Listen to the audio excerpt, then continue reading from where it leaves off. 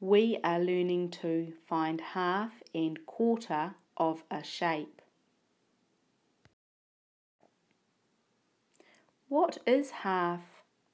Half is when you cut or divide something into two even pieces or groups. Sometimes you might see half written like this. Here is a picture of an orange. This orange has been cut in half. The important thing is that each piece is the same size. Here is a picture of a square. This square has been divided in half. One half is coloured in and the other half is white. The important thing is that each half is the same size. What is a quarter? A quarter is when a shape or a set is divided into 4 equal parts. You might see a quarter written like this. The bottom part of this shows me how many parts the shape is divided into. Here is a picture of a circle. This circle has been divided into quarters. Each piece is the same size. This piece here is 1 quarter.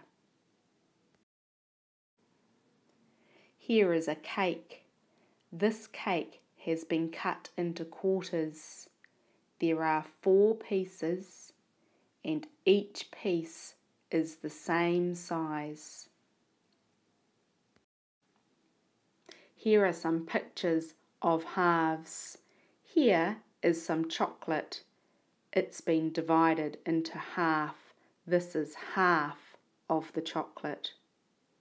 Here is a square. It's been divided into 2 parts and each part is the same size. This is 1/2 of the square. Here is a triangle. It's been cut into 2 pieces. Each piece is the same size and this is 1/2. Here is a circle. It's been cut into half. This is 1/2 of the circle. And here's another square. This one's been cut going this way. Each piece is the same size and this is 1/2 of the square. And here are some pictures that show quarters. Here, this rectangle has been divided into 4 even parts and each part is the same size. This coloured in bit shows 1 quarter. Here, a diamond has been cut into 4 even parts and this piece shows 1 quarter. This is a circle. It's been divided into 4 equal parts. And here's a pizza that's been cut into 4 equal parts and each piece is the same size. That's 1 quarter.